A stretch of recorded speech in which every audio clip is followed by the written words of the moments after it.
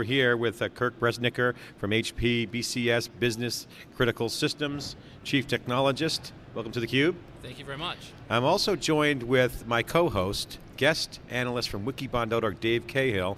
Dave was an analyst on Wall Street, runs a firm called Diligence Tech Advisors. One smart guy, knows his stuff about the business. He's into storage, cloud, infrastructure, and we're going to demystify the notion of high-end systems are going away. With every new era of seismic shift or inflection point, as they say, it's always the death of something, right, Kirk? So, it's the death of the mainframe years ago. That never happened, it just got smaller, right? So you're in the high-performance system. So first question is, tell us, you overlook at the hardware, look at the software. HP's a systems vendor. They bought Compaq. They've been in the server business, HP UX.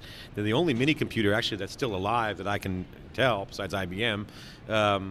You got software, you got hardware, you got Compaq, you've got DEC, Digital Equipment Corporation, as part of that, kind of integrated in. You got a lot of stuff in there in the toolkit. Where are we today with the high-end systems, and demystify the notion that those systems are not happening right now, they're going away? Sure. So one of the things that really happened, you gave the whole pedigree of all the pieces that we brought together. And one of the things that's really great about being in business critical systems is that, I think my first trip to Houston to meet my Compaq compatriots was about a month after the HP merger. We got in a table, not much bigger than this one. We had the non-stop fault-tolerant team, we had the business critical system team, we had the ProLiant team. We all came together as one engineering community. And we were able to pull together all those pieces.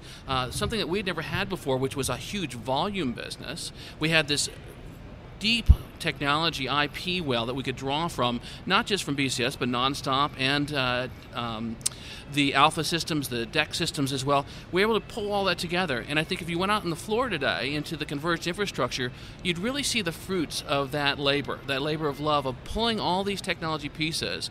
And for us as high-end technologists, it was really opening up a new avenue to express the engineering because of that volume business and adding that in as well.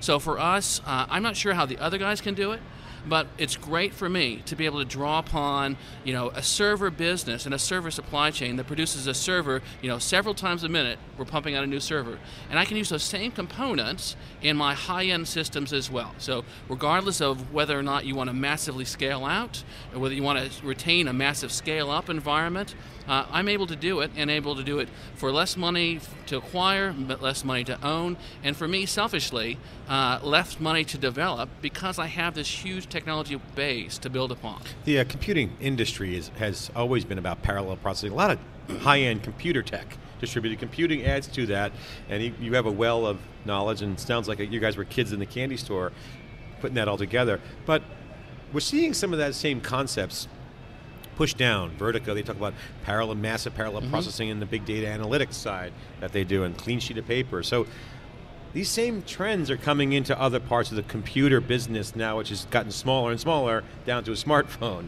Virtualization, solid state memory, these are not new concepts in theory to the higher end systems. So you guys are in a unique position where you have the technology at the high end, and you have a fully built company that sells the other stuff. So share with us some of that cross-pollination that you guys have worked on, and some of those fruits, as you mentioned. So I think an excellent example is the technology that has now become the HP cloud system. When we looked at how would we want to manage virtual and physical servers independent of the choices our customers would make to optimize their data center for these new emerging technologies, we actually didn't have to look too far because we already had technology to manage virtual and physical platforms. It was just in our Unix environment.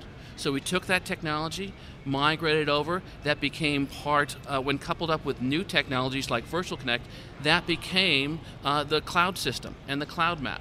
Now we've sort of pulled that full circle, as we saw demonstrated this week, being able to pull together Unix platforms with HPUX, Windows, Linux platforms on x86, whether they're virtual platforms, whether they're physical platforms, all combined in one single cloud map. Basic technology we brought over from the Unix side, coupled with really emerging technologies on the x86 side, and come together as one one coherent offering. So from an R&D perspective, Kirk, do you see the world is increasingly modular, increasingly x86, but yet they're borrowing all of the design principles that have been at the high end forever. So is it now, it's almost R&D leverage, like we've done this before, guys, let us help show you the way, how to get there, right?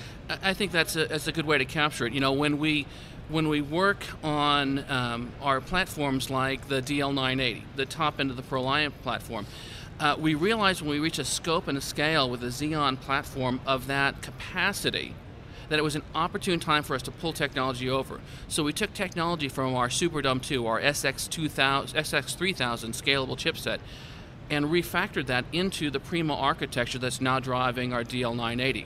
So it's an opportune time for us to cross-pollinate some of this technology. And I think when we see some of our competitors, you know, they tend to silo. You have a mainframe, or you have a Unix platform, or you have an x86 platform, and they don't really allow that kind of customer use across those.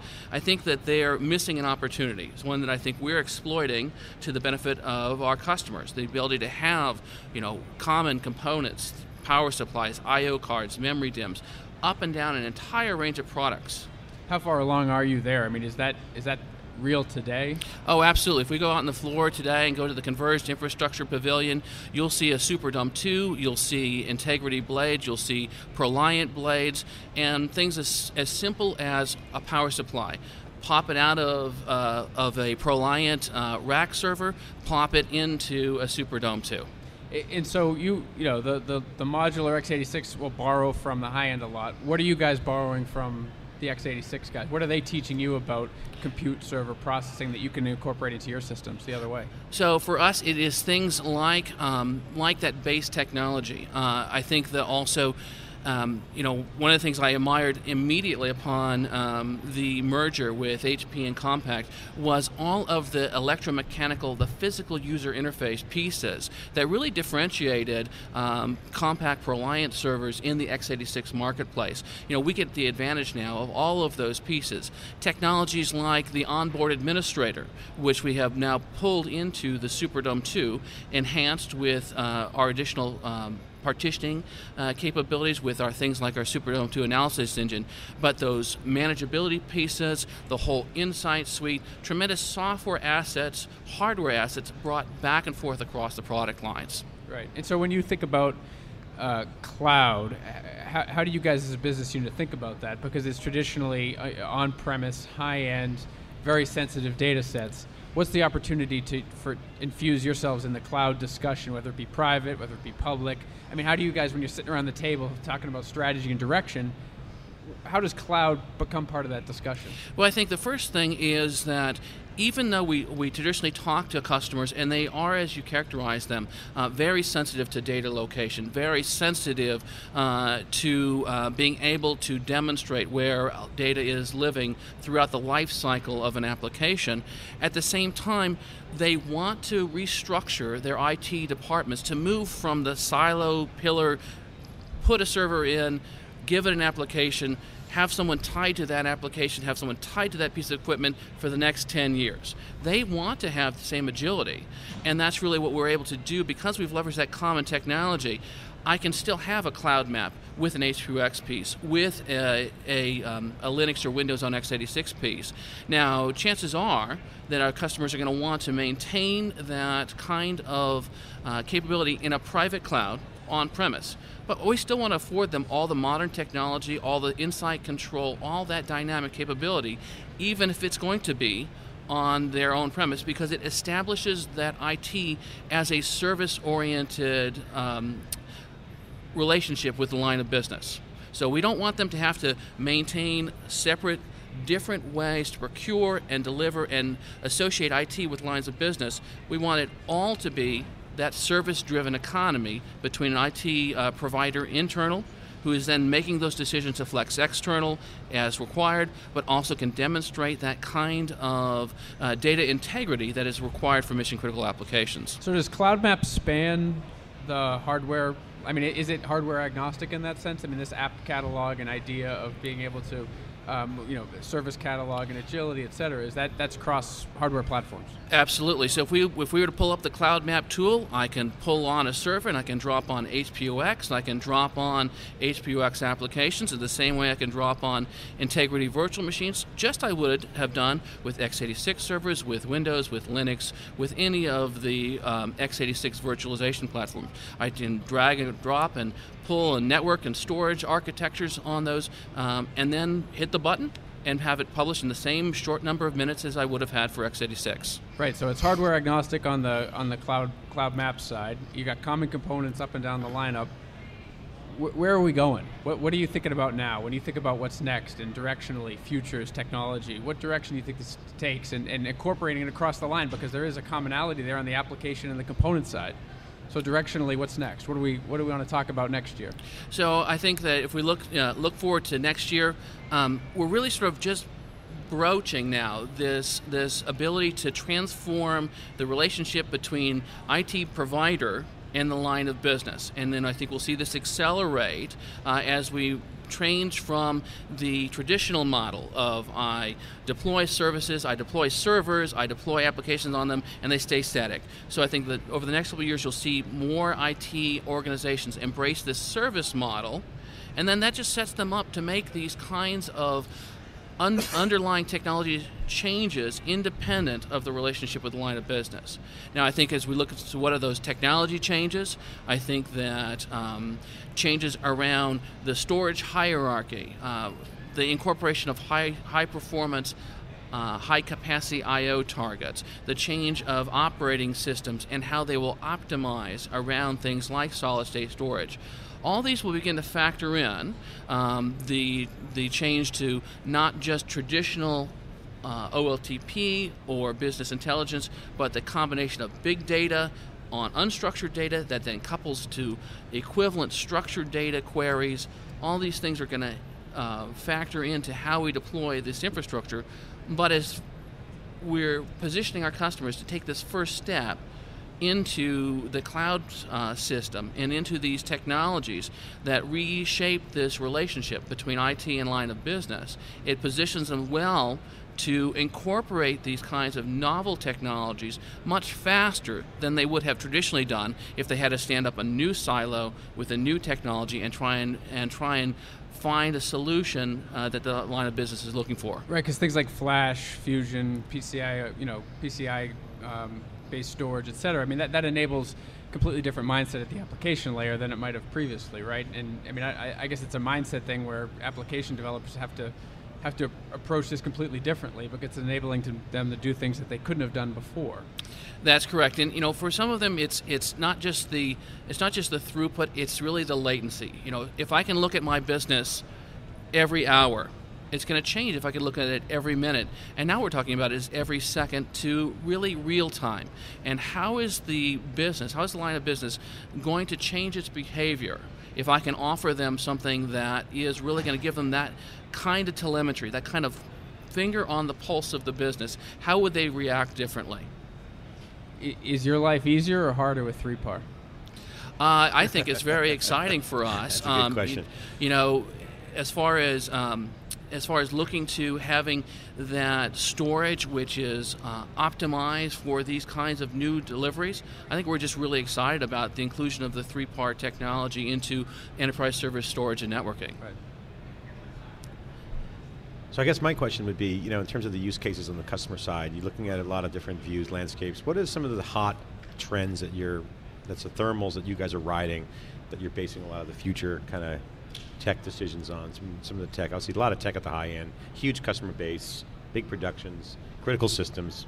You can't really tinker with it, but for the most part, you do have to match some of the architectural shifts that are happening, and they are now, with converged networking, mobile, et cetera. So what are the big trends that you're riding or seeing that's shaping your future? So I think we already talked about one, which is is how is the storage hierarchy going to change when I move from traditional media to incorporating high-performance, solid-state media. And that's where I think the addition of things like 3-part with autonomic tiering is a way for us to begin to bring that in, to begin to see how that's going to affect things. For us, as far as the advanced technologies that some of my team are working on, we also look to things like photonic communication. Again, trying to change the ratios of compute to memory, change the latency equations, and it's really not talking about what has happened today, which is, oh, here's a piece of copper cable, and it's more inexpensive for me to deliver this with a laser at both ends and a piece of glass in between.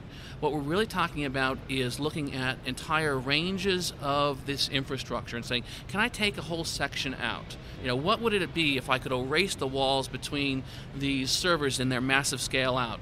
I wouldn't have a scale out model, I wouldn't have a scale up model, I'd have pools of resources that I could begin to manipulate very quickly.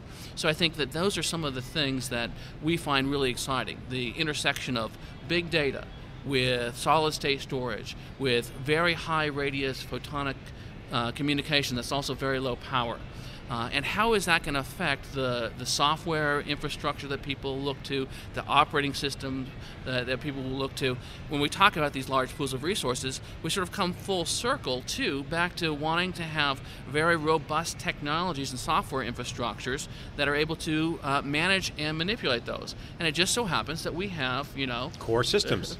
Lots right? of really great experience in managing huge resources that run indefinitely, and in the case of things like our nonstop environments, massive scale out, massive fault tolerant as well. Okay, we're here at Kirk Bresniker. Thank you for coming on theCUBE. It's you guys run a high-end business critical systems.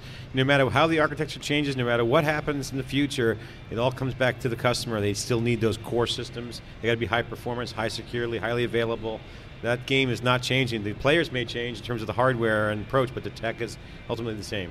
Thanks so much for coming on theCUBE. Really appreciate it. Thank you. Okay, that was a